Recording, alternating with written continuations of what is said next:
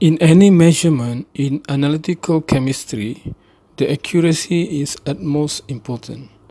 Accuracy is defined as a degree of agreement between measured values and true values. It means if your measurement is close to true values, then it's called high accuracy, like this. Assuming that your dot is your measurement and bullseye is true value. Likewise, if it deviates from true values, then it's called low accuracy.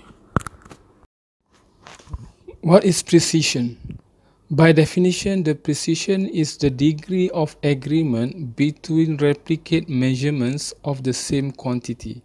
In other words, the repeatability of the results. It means if you repeat the similar experiment with similar setup and you're getting similar result, there is high precision.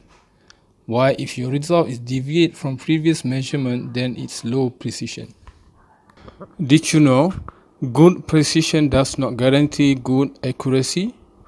You may have high repeatability of your measurement, but it's not a right answer, like this one. It may due to systematic errors.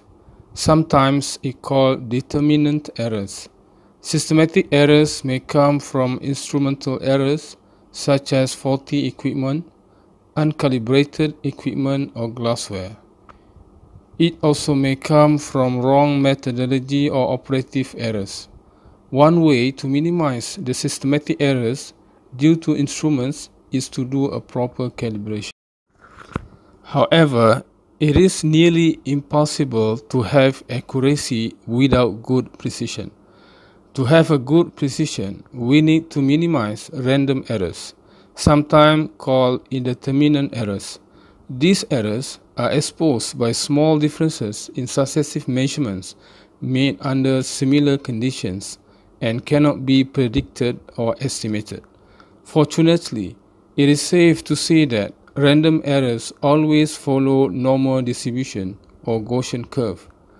Normal distribution curve should contain a few large errors and equal number of positive and negative errors. Of course, we cannot entirely eliminate all random errors in any experiment, so one must be content to minimize them to a tolerable level.